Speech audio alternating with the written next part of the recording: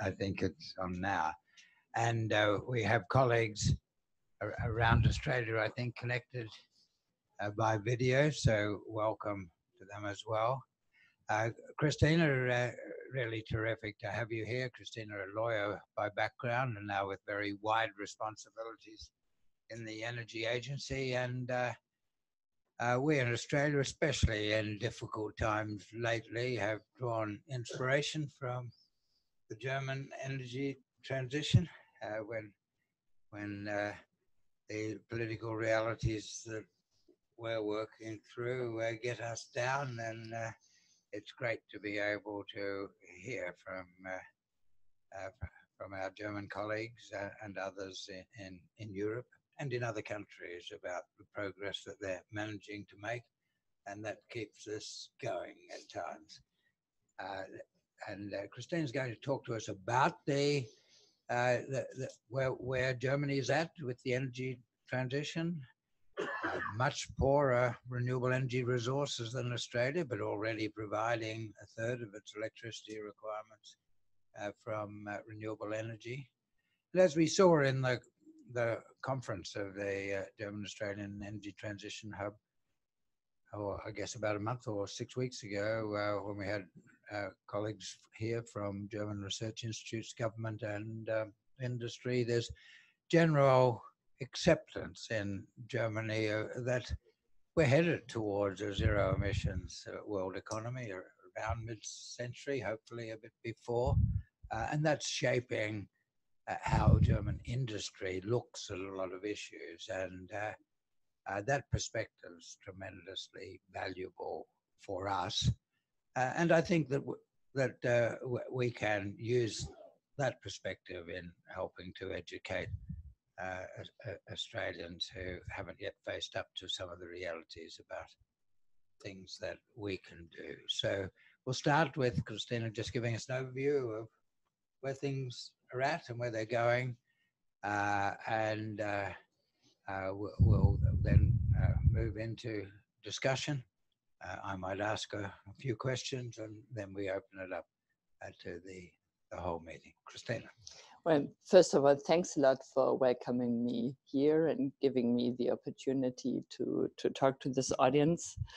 I've been in Australia for 2 days now. I've participated in the Insights Forum of RENA, and I've been able to talk to some people in Canberra. What has extremely surprised me is the level of coherence in the discussion we are having in Germany, and the discussions and the research activities that you are following in Australia. I'm aware that at least at the moment on high levels, the Australian politics is maybe not as much on track as the German policy. On the other hand side, I also have to admit, and I think that's something that honesty requires to say, that we in Germany on a political level are pretty good at setting objectives, ambitious objectives. We are maybe not as good in designing and implementing the instruments necessary to reach those objectives. And maybe this is partly also a reason for the fact that up to now there is pretty much support everywhere for energy transition. It doesn't hurt. If you get down to measures that might be unpleasant for one or other groups, you never know how this is going to impact the development. Now, this being said, I just shortly summarize the basics of energy transition in Germany. We in Germany have had a rather strong green movement ever since the 70s, which was born out of opposition to nuclear power, which we have had and which we still have, but will phase out in 2022. The green movement has also taken over the subject of greenhouse gas emissions, global warming, and has carried that into the midst of the German population. We have a support ratio of 80 to 90% still in Germany regarding energy transition and becoming climate neutral by 2050. I don't think before, actually, but 2050 is a set target. We also have, and this is a consensus among all democratic parties with the exception of one. We now have a right-wing, extreme right-wing party in the German federal parliament and many of our state parliaments, the so-called Alternative for Germany. They accept that global warming is taking place, but they don't accept that it's man-made. So they are not in favor of energy transition. They are gaining support for reasons other than climate questions. They're gaining support in view of their xenophobic attitude towards immigrants in Germany, unfortunately, but they are not being considered as responsible enough to take place in any kind of government. So as for the time being, unlike in other European countries, those people are not part of the decision-making bodies in Germany, fortunately. Now, as I said, we have a very high ratio of support. We have an abundance of objectives. Our objective regarding greenhouse gas emission was a reduction by 40% until 2020. We will not make that. The next step is a reduction by 55% in 2030. We probably will make that, and then by now 95 has been fixed only recently by 2050. How shall we get to a reduction that is steeper now than it has been for the past 10 years roundabout? Because we are only now at minus 27 point something as compared to 1990. Not minus 40, but minus 27.9, 31% in probably 2018. One will be phasing out coal in Germany.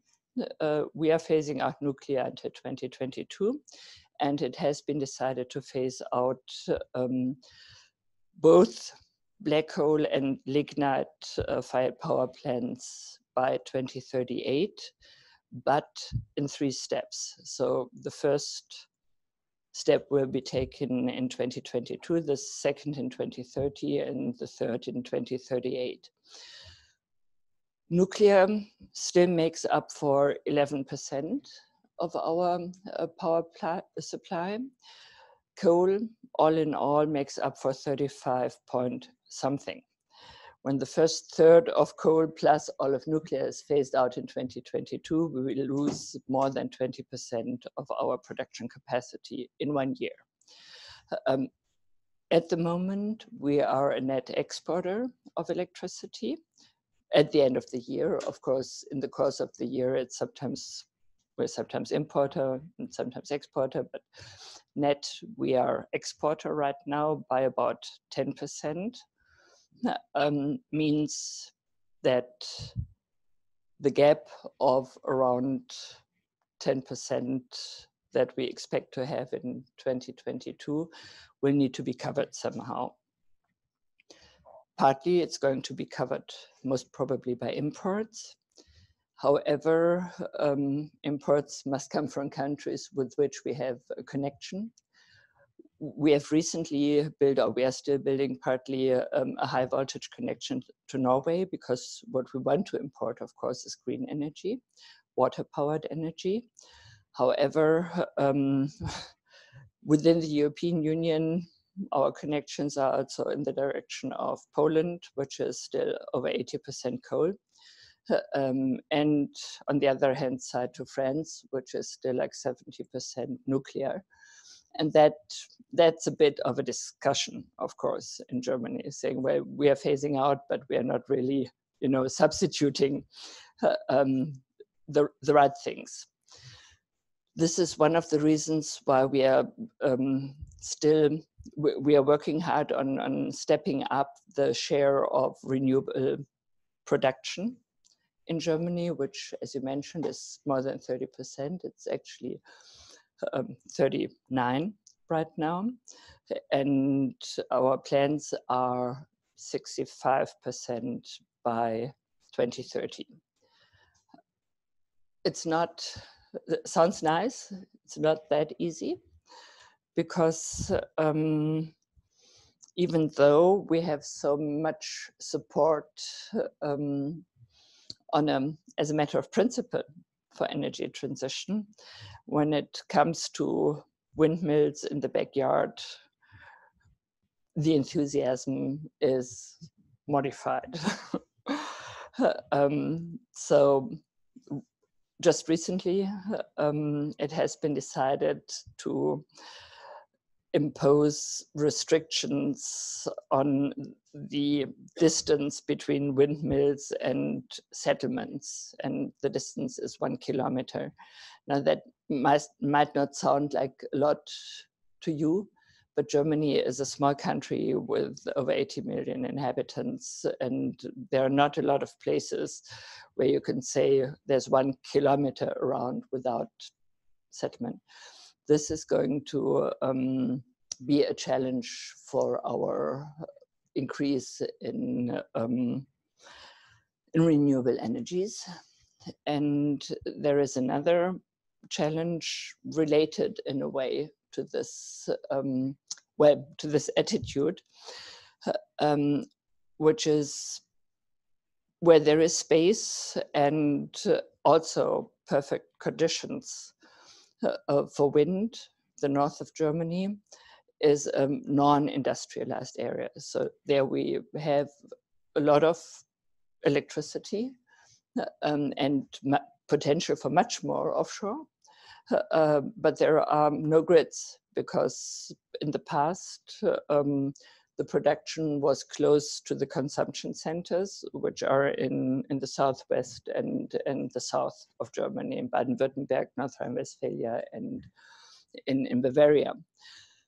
So what we would need to do is build transmission lines from the north of Germany to the industrial centers. And also there we have this kind of NIMBY discussion, preventing the grids to be built as fast as is necessary. The grids were supposed to be built above ground, but we had to take the political decision to go underground with most of them to reduce opposition, making it expensive, one has to admit. So these are some of the challenges that we face. And there is also the question of course, volatility and intermittency of renewables. We are very much working on the same subjects that ARENA is working on, inter alia. How can we, what can we do with the grid to raise the capacity and the resilience of grids without necessarily building new lines, talking about storage options, batteries. I think you're further on the road with batteries here in Australia than we are in Germany, but we're starting to experiment with that. Pump storage, a new issue, very important for us, and I think very much of a common interest with Australia being storage through power to X, power to heat being one option, but power to hydrogen being the more relevant one, because it does not only enable us to store excess electricity where there is some in a huge gas storage system that we have, but it would also enable us by methanization, for example, or by turning it into power to liquid, to use existing infrastructures and appliances in a way that is very compatible with the needs of people. I mean, you could electrify transportation, you can, to a large extent, you can electrify heating to a large extent, but that requires people to change habits, to invest in buildings. And the more change you demand, the more likely you are to confront opposition at a certain stage. And power to X and to L is actually a rather affordable and very becoming alternative to direct electrification in many cases. Yeah, I would stay with that and then open for further questions. As you say, Katrina, the issues you're facing intersect with the issues that we're facing. There's some different special challenges here, and we don't have quite the NIMBY problem in Australia as a whole that you do. There's plenty of parts of Australia that welcome wind and solar, though some parts that don't. The densely populated farmlands not quite so happy about wind, but that's a much tighter constraint for you than for us. But the challenges of intermittency, of using the grid better, to economize on use of the grid, to get power from rich renewable energy regions to the regions of industrial and urban demand. They're very much the central problems here. We're facing a very big problem now of our old grid being in the wrong place for renewable energy, and of course the old incumbents like things the way they are, and have all along the way, ever since I made some recommendations on a different way of planning the grid in 2008, the established energy industries had every reason why there should be no support for the grid in any other place, and gradually we will change that, but it's a very big challenge. In Germany and in Australia, the electrification of industry and transport is going to be a very important part of the decarbonisation. So the challenge is even bigger for us both than simply decarbonising the existing grid. It will be decarbonisation of a larger power system than now. Would you like to say a little bit about how you see the challenge of increased electricity demand as through decarbonisation of transport and industry, and how that affects the future as you see it?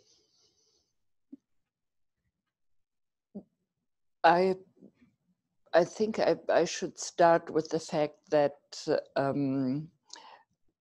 we would not be able to cover the additional demand if we would continue living the way we do. We have, for example, 47 million passenger cars in Germany, which means that almost every adult owns a car, which usually stands around like 23 hours a day, but people still own it to drive 1 hour a day in average. We have buildings, existing buildings, that are not in such a perfect state of insulation, of energy efficiency. And the refurbishment rate is rather slow due to the fact that up to now, we have only taken the measure to support refurbishment, but not to regulate the energy efficiency in existing buildings. So right now we use about 570 terawatt per year in Germany. And if you add 47 million battery electric buildings plus 20 million heat pumps, then you would have to have about 5 to 6 times the electricity production right now. It's not going to work. What will happen? As far as buildings, we are now starting the honest discussion that we will need to regulate energy efficiency in existing buildings. It's a difficult discussion because it concerns people very personally, and one will have to go about carefully with that, but there's no way around it. We will make, for example, gas firing, but also driving a combustion car more expensive by introducing a carbon price also in that respect. We already have an emission trading system, but it's only for industry and energy sector. So consumption of fossil energy will become more expensive, must become more expensive. We will probably step by step restrict the use of individual cars there where public transportation is an alternative. No specific measures decided yet, but are in discussion. So we expect that, I can't give you a number, but instead of 47 million cars, we might just have a third or something. We expect to reduce our demand on energy by a half until 2050. That's the official objective. And then it would be possible to cover what is left in terms of electricity demand by what we produce plus what we import. So is that a reduction in energy intensity of 50% or an absolute reduction of electricity? Primary energy consumption. Yeah. Including, very important point, so forgive me pressing you on it, but that includes primary energy consumption in industry. Yeah. And Germany has a big steel industry, a lot of primary. It is. Well, this is one of the areas of potential cooperation with Australia that we discussed in the conference a month or two ago, where we could provide renewables-based zero emissions metal, where the early stage, the energy intensive process is undertaken here, where with an abundance of renewable energy, and where the iron oxide or aluminium oxide or silicon oxide comes from.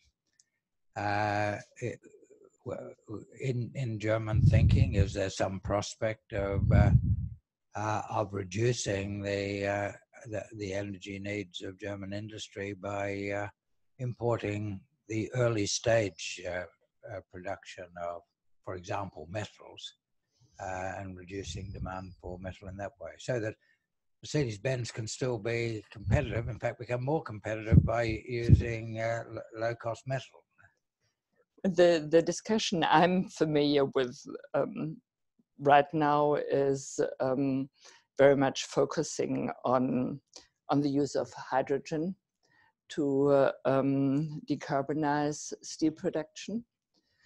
And the largest German manufacturer, who emits, I think, 37 million tons of CO2 per year right now, is experimenting with substituting coke by hydrogen in the production. I'm also familiar with the discussion centering on a very different technology, not green hydrogen or steam reforming hydrogen with the CCS, but pyrolysis, which would permit to crack up water into hydrogen, but also hard carbon, which could then be used, for example, in the car industry. These are the issues I hear being discussed, but I must admit I'm not an expert in the metal industry. If you use very large amounts of hydrogen, that's going to require a lot of energy to make the hydrogen if you're making it. Oh, we are counting on you. Absolutely, no, absolutely. Okay. Very much so. But your first thought is importing the hydrogen rather than importing the metals. Absolutely, yes. Yeah. Okay, well, lots of questions there. Who'd like to? Simon? I can talk loud. Outside commentators, thank you, Ross. Outside commentators have often say that it would be much easier for Germany to achieve its goals if it had kept nuclear going longer.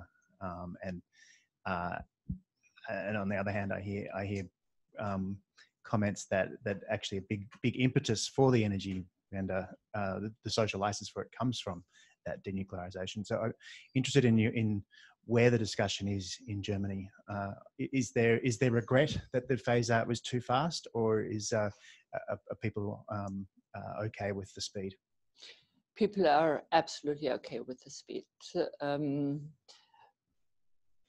There is a broad consensus, even I would say broader consensus than that regarding global warming, that nuclear is not an option.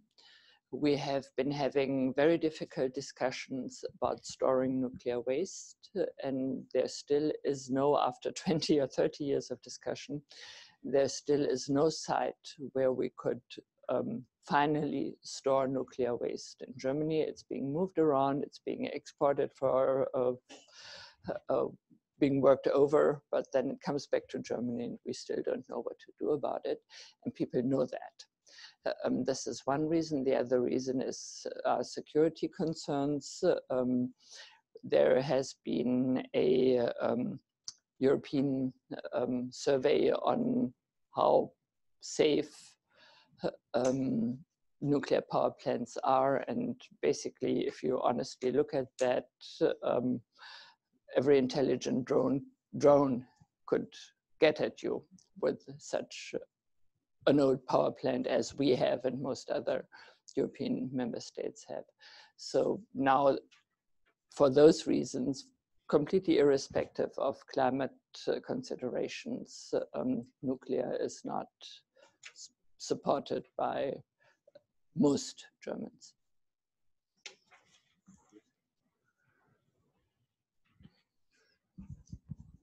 Two unrelated questions. My name's Colin Long. I work on just transitions for the Victorian Union movement. Two unrelated questions. One, and maybe Ross, you can comment on this as well.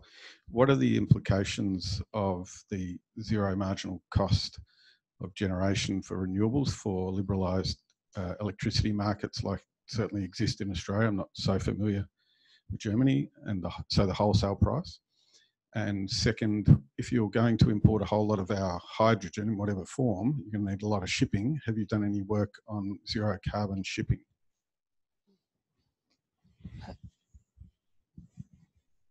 As far as the costs, the running costs of renewable is concerned, we have seen that push gas-fired power plants out of our merit order. However, our coal-fired power plants have so low operating costs that they still stay in the system. So in fact, the fact that our renewable share is rising in the course of the year has been to the advantage of renewables, of course, also to the advantage of coal plants, but to the disadvantage of gas-fired plants. And we will need gas-fired plants when phasing out nuclear and coal, desperately need them. So now we have a discussion of how to incentivize small flexible gas-fired power plants, investments in them, as the price signals right now are not there for such investments. The second question centered on shipping. Yes, there's research being done, but not by the German Energy Agency.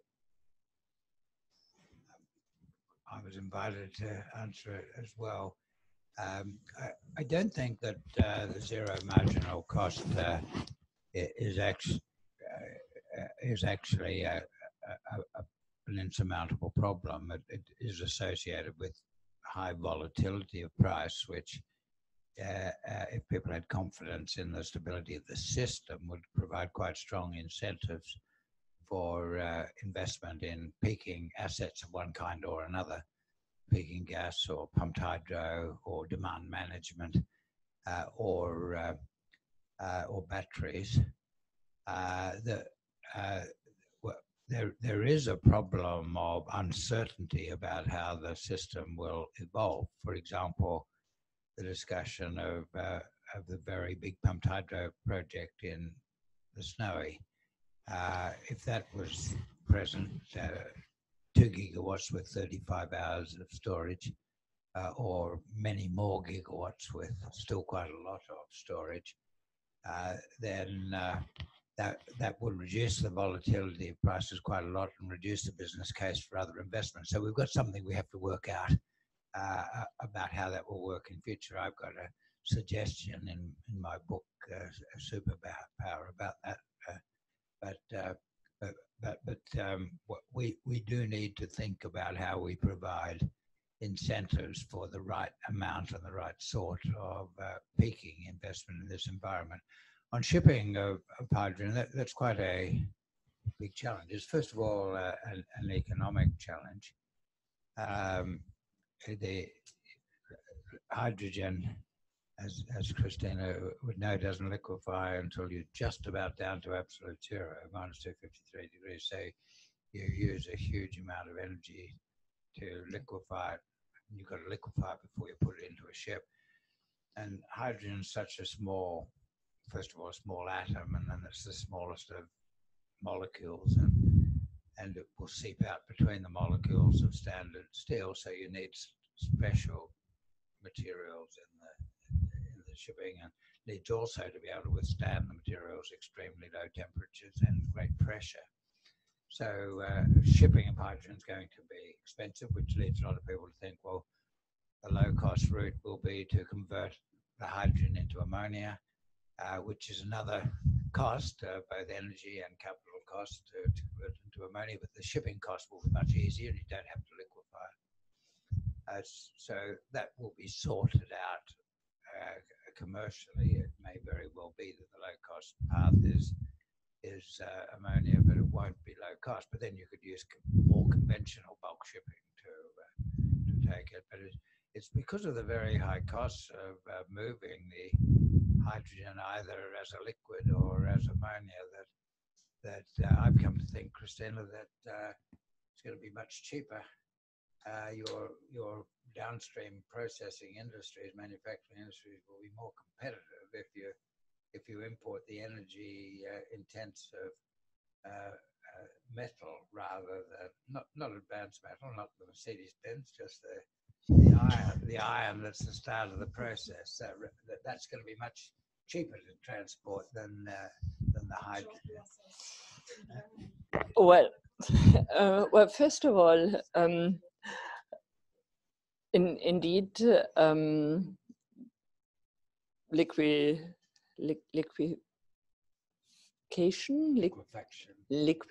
thank you.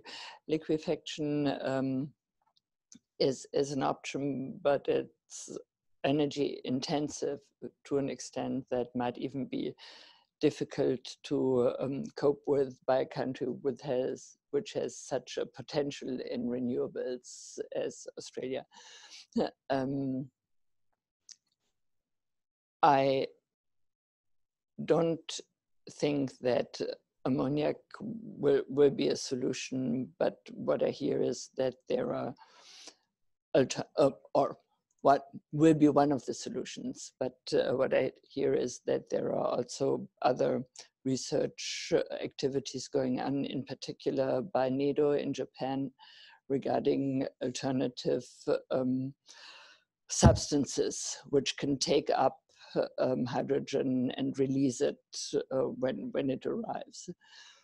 I'm not a chemist and I've never understood how it works, but it sounded kind of exciting. However, no matter what you do, it's costly. And we as DENA have done a study on which countries would be, let's say, most interesting for us to address for hydrogen export.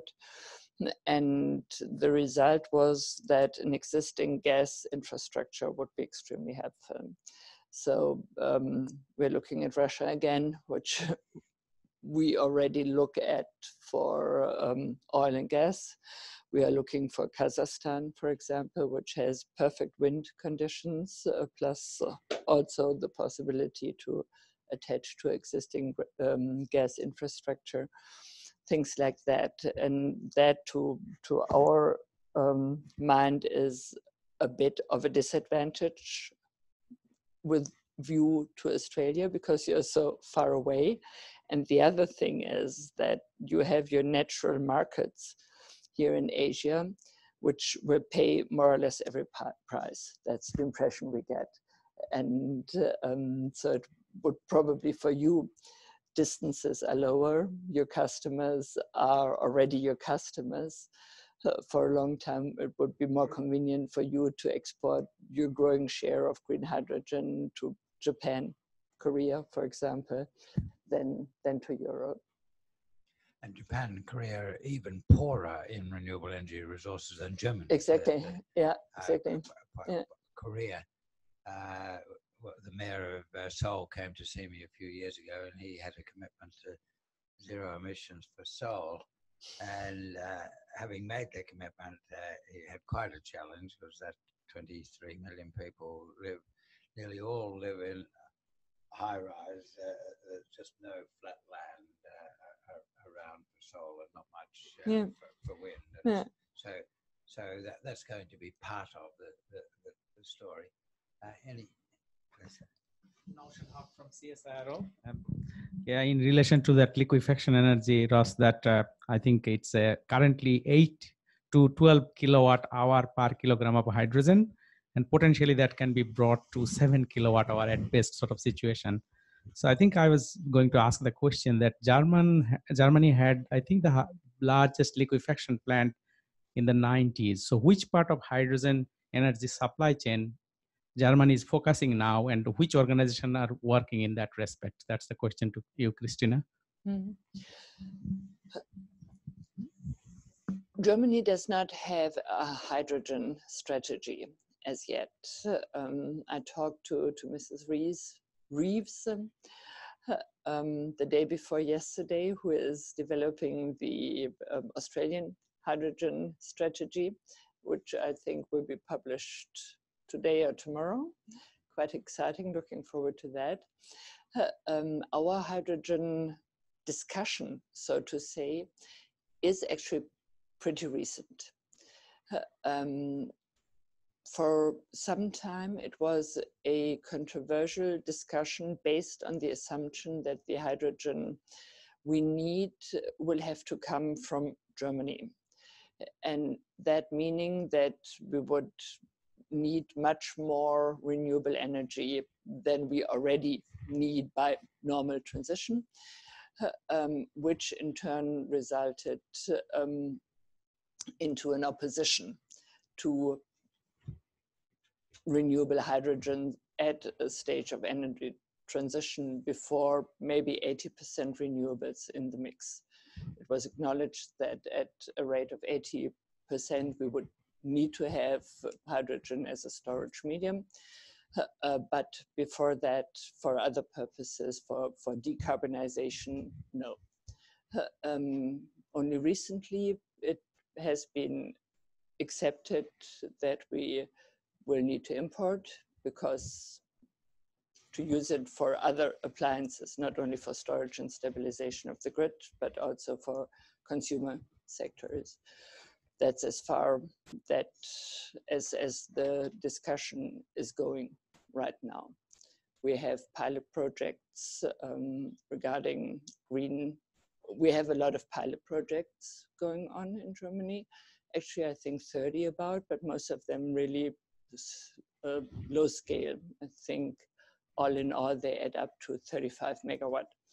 There are bigger ones in planning. We have one by Shell regarding green hydrogen on-site for refinery purposes. We have one larger one by Audi, power to liquid in Werlte. But, well, nothing industrial scale yet. Savannah, member of the public. Kristina, I'm interested in what's happening in the other European countries. Are they on a similar trajectory as Germany? You mentioned Poland, for example, having still 80% coal. What's happening around you?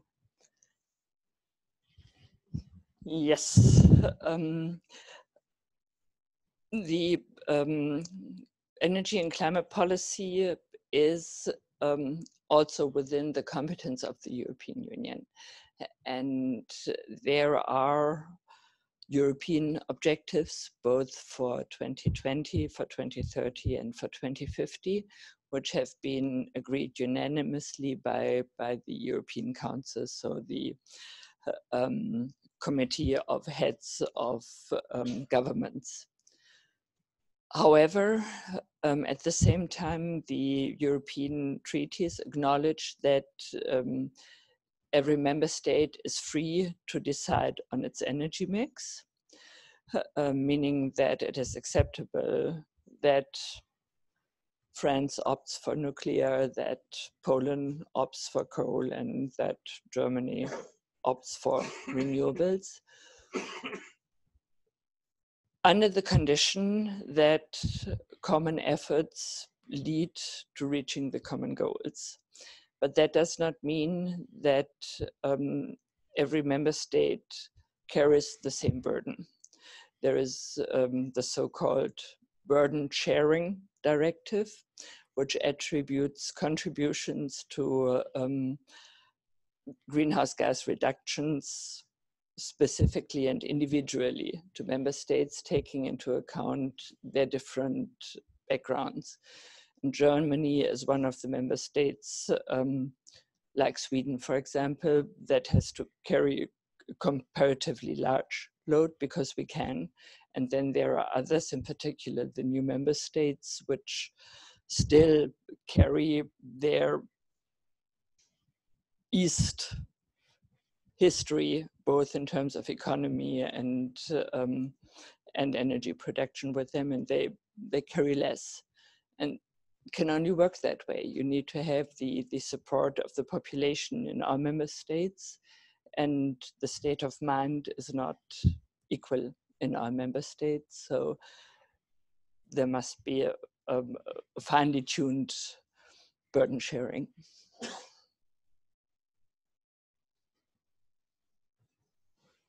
I think I can do without a microphone. Thank you for your presentation. Oh, you still want me to use it? Okay. Is it switched on? Thank you for your presentation or your talk. We've got people interstate who might not hear you without a microphone. Right. I've got two questions. Methanation, is that being done commercially in Germany? And to what power level? You mean methanation of hydrogen? Well, capturing CO2 from the atmosphere and hydrogen by electrolysis, yeah. And then mixing it with natural gas. I'm afraid I cannot tell you whether we have any air capture research projects running. I don't know. I thought the Fraunhofer was doing some work on this. It is possible, but I'm not aware of that. And the second question is Passivhaus in Darmstadt. To what extent is that influencing German building regulations today? Yeah, very much so. But you said there are no regulations as yet. Oh no. There are very ambitious regulations for new buildings. and getting more ambitious every 2 years roundabout.